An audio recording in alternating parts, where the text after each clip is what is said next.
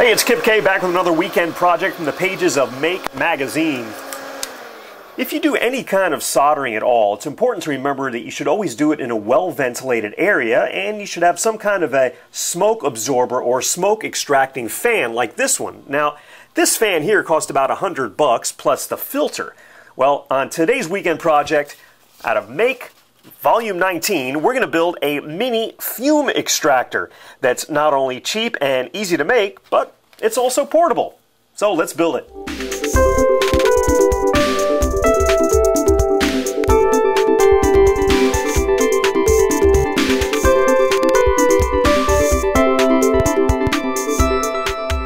Okay, here's everything you're going to need to build the mini fume extractor. You're going to need a candy tin. This is the classic Altoids tin, which we'll house everything in. You're going to need a couple of the flexible 9-volt battery connectors and a couple of 9-volt batteries. You need a small switch.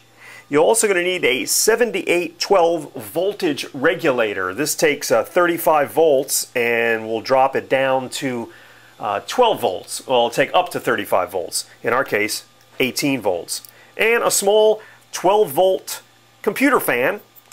Some carbon filter material. I got this at a pet supply store using fish tanks.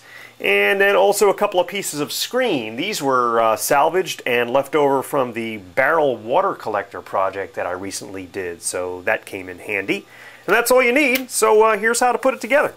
To prepare the battery connectors, I trimmed the wires down real short to conserve space, and since we're wiring these in series, the negative from one goes to the positive of the other, and add a little heat shrink tubing there.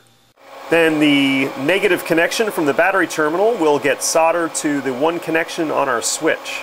Using the spare piece of wire that I got from the battery clip, I'm going to solder one end of that to the other end of our switch. Then the wire coming from our switch, along with another wire, will be soldered to the center connection or the ground of our voltage regulator. And don't forget to add a piece of heat shrink tubing before you solder. The output pin of the 7812 goes to the positive connection on our little fan. And the last connection is the positive lead coming from our 9-volt connector, and that goes to the input on our 7812. Oh, there's one more connection to make, and that is the negative connection from our 7812 to the negative connection on our fan.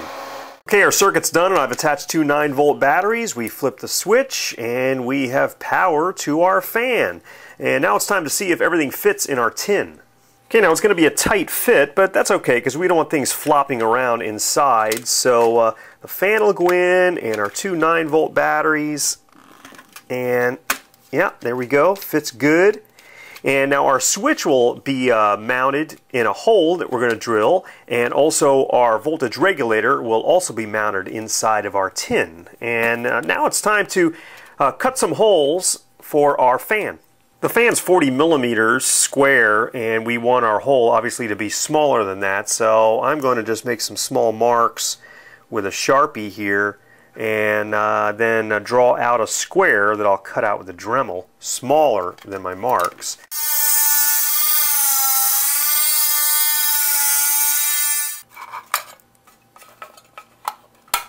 Then we'll use the piece that we just cut out as a template and lay that on the cover. Again, you can just kind of ballpark where this hole is going to go on the top. Okay, both of our holes are cut out. In Mark's project, he painted the tin, which I would do as well, just because I don't want to see logos and all that on there. But for the sake of time and painting and letting dry and painting again, I'm just going to go ahead and install the components and show you how the fume extractor, mini fume extractor works, and then you can paint your own any color you like. Okay, the switch is installed, and also our 7812 is mounted to the back of our case. The next thing is to add our carbon filter.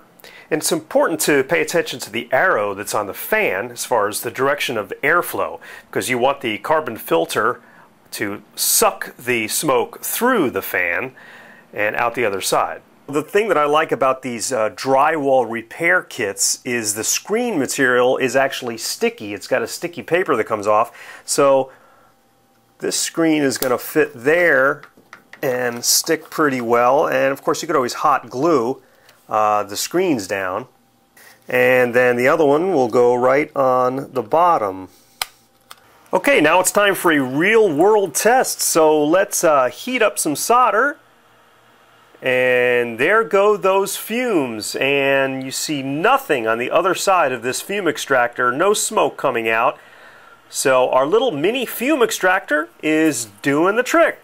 So that's how to keep your air clean and in turn your lungs healthy with the mini fume extractor. We'll see you next time with another weekend project.